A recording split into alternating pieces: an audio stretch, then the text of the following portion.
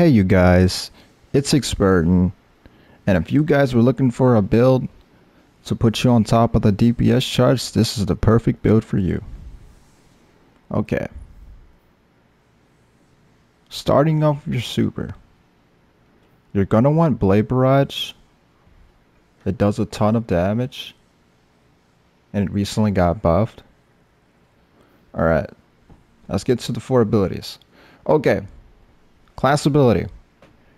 You want to have Acrobat's Dodge. Reason for this is because what this dodge does is, whenever you dodge, you will give you and all your nearby allies a damage buff, which is very important for DPS. Alright, melee ability. You can go with really any melee ability you want, to be honest. I just like Knife Trick personally, because you can chain it back to back. But another great option would be the lightweight knife, because this knife will give you and your allies another damage buff when you hit a target with it. So that way, if you don't have Acrobat's Dodge, you could just utilize lightweight knife to also give you radiant. Grenade. I recommend the fusion grenade because you can just throw it at a target, stick it, and after a few seconds it will explode, which is nice for damage. Okay, time to get into the aspects. For these 2 aspects, you need to make sure you have both of these. Let's start with on your mark. What this aspect does is, whenever you get a precision kill with your weapons, it will give you and your allies increased weapon handling and reload speed for a short duration, and this will stack up to 3 times. This is very nice because this is essentially just a free reload speed buff for all your weapons for you and your allies. And additionally, whenever you activate your class ability, you instantly get ×3 stacks, which synergizes perfectly with our Acrobat's Dodge. So whenever we use our Acrobat's Dodge, we will get a radiant damage buff and significantly increased reload speeds for me and my allies. Okay, and the second aspect you will want is Knock 'em Down. What this does is, it will just make your Blade Barrage launch a lot more projectiles, which in turn converts to more total damage and DPS. And whenever you're radiant, whenever you get a kill with your throwing knife, you will get your entire knife back, which is just really nice, because that synergizes with Ember of Torches. Ember of Torches. Powered melee attacks against combatants make you and nearby allies radiant. So, what this does is, so our melee and our class ability will give me and my allies a damage buff. So that way we will always have a damage buff up for DPS. Very nice. Okay. Next fragment. Ember of Beams. Your solar super projectiles have stronger target acquisition. And this also gives you a nice +10 bump to your intellect. This is very good because it allows you to consistently hit your Blade Barrage hits, so that you don't miss out on that extra damage.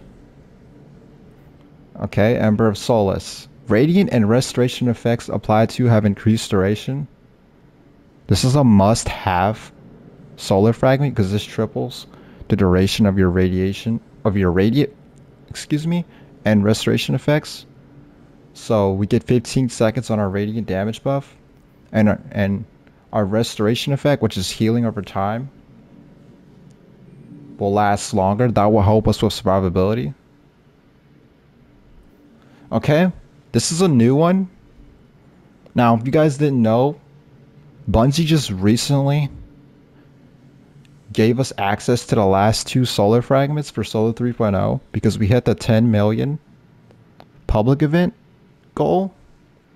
And this fragment here is very busted, and you're definitely gonna want this.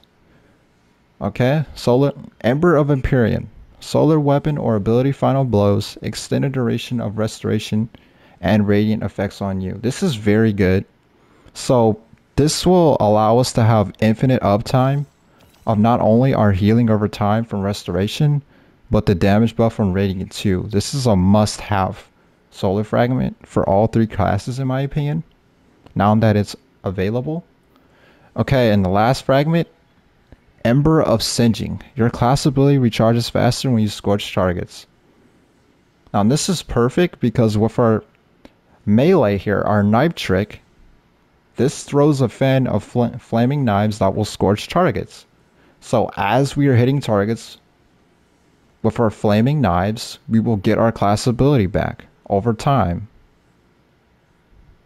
So that way we can keep our radiant damage buff going.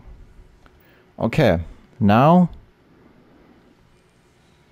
let's get into the weapons. For the weapons, you want to have Witherhoard. Witherhoard is very nice for DPS because you could just shoot it, stick it on a boss or any target, and then just swap to a heavy weapon and deal damage. Another great weapon you can use other than Witherhoard is Terriba. Now Terriba is also very powerful. What Terriba does is whenever you take damage with Terriba, or while you're doing damage, it gets a significant damage buff. And it just starts melting everything. But I didn't feel like wasting 240 swells for it, so I decided to just go with Callous Mini Toll. And the reason why I chose Callous Mini Toll is because of its origin trait. To excess. Final blows of this weapon while your super is full grant a bonus to strength and discipline for a moderate duration. And we're going to be doing a lot of this. Reason being is because of the way Star Eater Scales works. And what Star Eater Scales does is, its perk is Feast of Light. You gain additional super energy from orbs of power you pick up. While your super energy is full, picking up an orb of power overcharges your super, causing you to gain a burst of healing when cast and a bonus to your super damage. At maximum overcharge, you also gain an overshield. So basically, what Star Eater Scales does is, whenever you don't have your full super, whenever you get kills, it will generate orbs. And once you pick up those orbs, it will give you super energy. But when you do have your super energy, whenever you pick up orbs, and this stacks up to 8 times by the way, but whenever you pick up orbs when you do have your super energy, each stack will increase the damage of your super. And once you hit times 8, you get an insane damage buff to your Blade Barrage. Just honestly crazy. And an overshield whenever you cast it too as well. Alright, for my heavy weapon, I chose to go with the new Storm Chaser linear fusion rifle. This new linear fusion rifle is the new meta. Like, I'm talking meta. This new linear fusion rifle is honestly the best heavy in the game now for DPS. And it's just the best option in terms of DPS.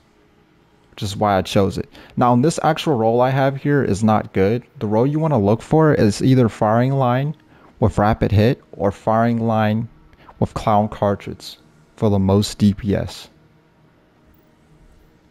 Okay, now time for armor. On your helmet, you want to make sure you have double solar siphon. This is just so that our Callous Mini Tool can create as much solar orbs as possible. And also, as well, if you have 2 solar siphons instead of just 1, what it will do is, whenever you create an orb of power, whenever you get kills with the Callous Mini Tool, it will make it so that the orb that you generate will give you double super energy when you pick it up.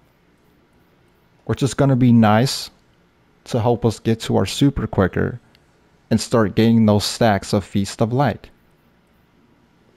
And I also have Bountiful Wells, just to double the amount of wells that I drop whenever I produce any. And to pair that with, we're going to pair that with the Elemental Ornaments. What this does is, essentially, all it means is, Whenever we get kills with a weapon that matches our super subclass, which is solar, so whenever we get kills with our Callous Mini Tool, it will spawn elemental wells. And for our third mod, you are going to want Font of Wisdom. And what this will do is whenever we pick up any elemental well, does not matter what element it is, solar, arc, void, whatever, it will give us a significant increase to our super regeneration.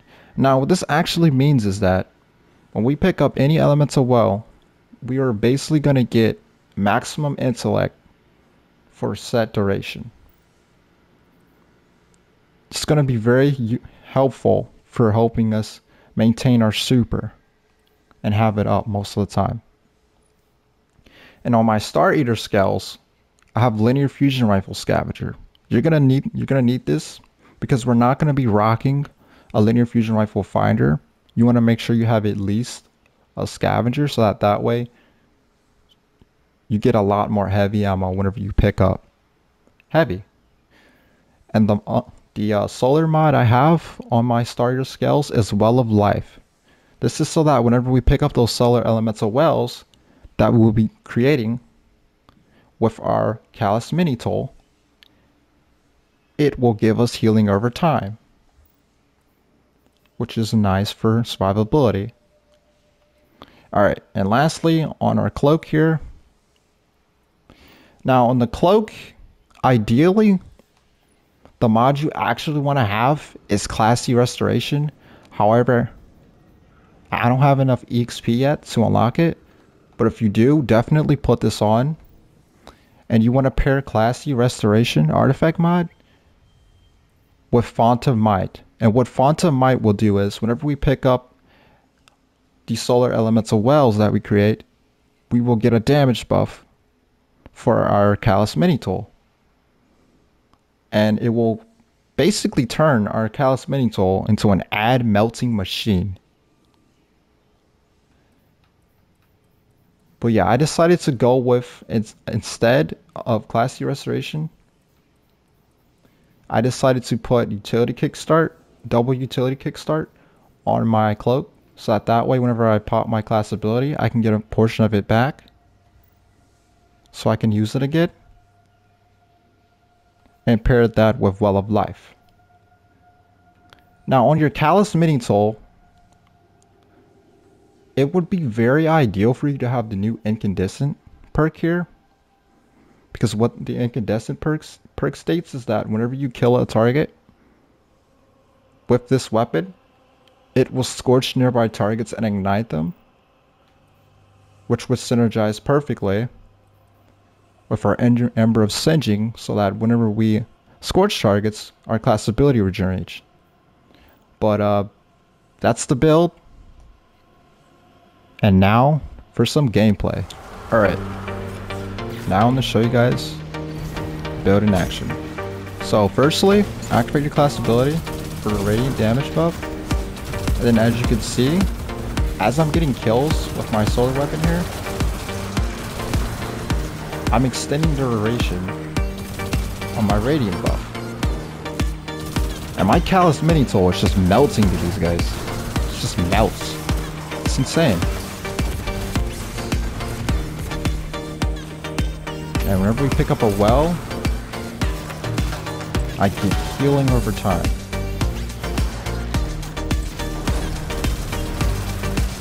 And what you want to do is, you want to get as much kills with Callous Mini Tool as possible, so that you can spawn as many orbs of power, because once you get times 8 orbs, your super does some ridiculous damage.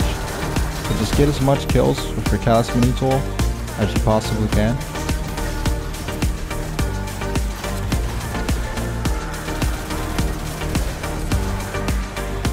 Alright, we got times 6. Let me show you guys the damage.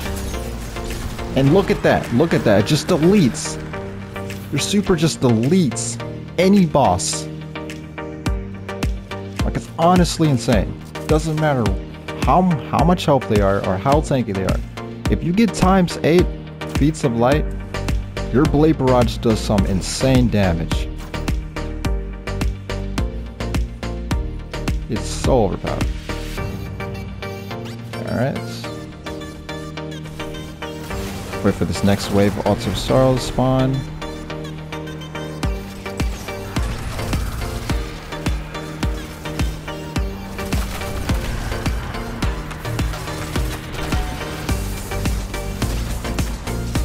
Look at how much damage our Storm Chaser does. Storm Chasers, man. Does so much damage.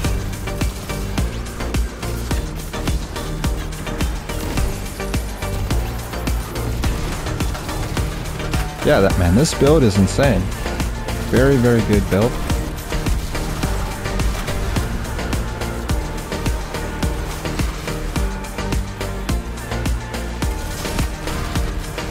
I assure you, if you use this build, you're gonna be doing the most DPS every time.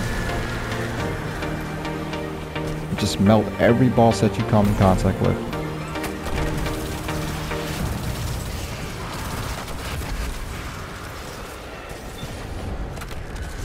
Alright, get this nightmare. Look at that. Look at that. Delete it. Alright, but yeah, you guys. That's all for the build. Thank you all for watching. If you enjoyed this build, guys, subscribe to the channel. Like it. Share it. And thank you guys for watching.